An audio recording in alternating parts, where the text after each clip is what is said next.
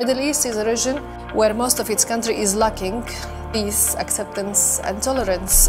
Do we want to enhance the problem or do we want to enhance the solution? Our presence here is just for a short period of time. We don't have to shorten it by fighting each other. It's like we are all having an identity crisis. Who are we nowadays?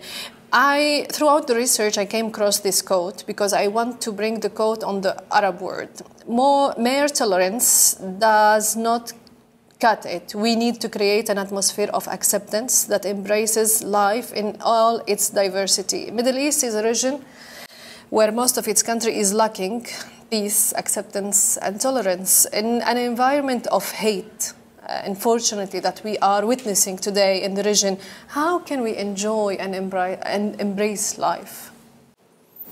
See, when there is strife, when there is war, when there is killing, this looks like ridiculous. But the question is just this: do we want to enhance the problem or do we want to enhance the solution? The solution is only when people become inclusive.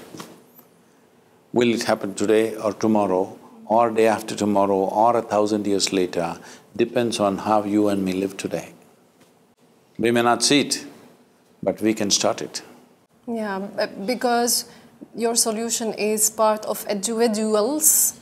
They try to work together. Unfortunately, in these societies, it is very hard to work together. So this is most of the challenges that individuals and people are facing today. They are not winning. The inclusiveness that you are talking, the consciousness is really lacking in this area of the world. That's why I'm saying, see, if you plant a tree, you may not go and sit under its shade. You may not get to eat the fruit because it takes a certain amount of time. But out of your love for life, you plant a tree. Next generation will enjoy it. Similarly, any great dimension of life, if you start, it will not get completed in your lifetime.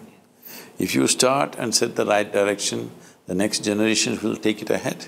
So our contribution is this, because as a generation we occupy this planet for a short period of time. Everybody must remember this. Our presence here is just for a short period of time.